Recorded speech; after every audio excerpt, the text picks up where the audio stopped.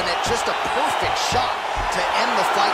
Landed flush. I'm not even sure his opponent saw it coming. So a huge, huge win for that young fighter here tonight. Oh, we'll take a look back at the highlights. You know we're going to find that nasty head kick somewhere in this highlight rip. Just an incredible result for him here tonight. A very nice head kick to finish the fight. But don't ignore all the work he did with his hands.